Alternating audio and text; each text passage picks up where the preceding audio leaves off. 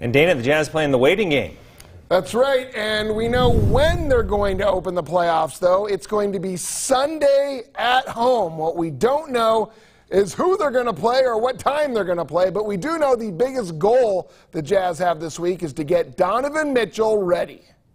It has been over 4 weeks and 16 games since Donovan Mitchell sprained his ankle. The Jazz held him out, hoping he'd be close to 100% for the playoffs. The Jazz have not officially commented on Mitchell's status, but the team is preparing like he'll be back. You know, it'll be something that Don's thinking about, we're all thinking about, is him coming back and making sure that, you know, everything's laid out for him to where he can come back and just fit in like he always has. Conley's transition back into the lineup was smooth after he missed 9 games with a hamstring injury. But Mitchell is the #1 option on this team, and they know they need him back at his all-star level to contend for a title. He's the guy.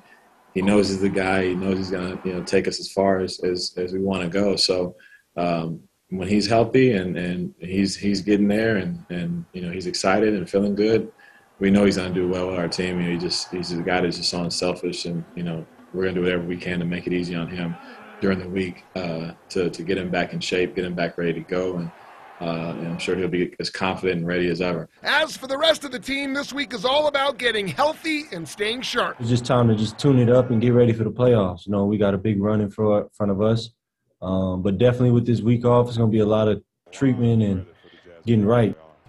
Future's so bright, you gotta wear shades. And can you believe it?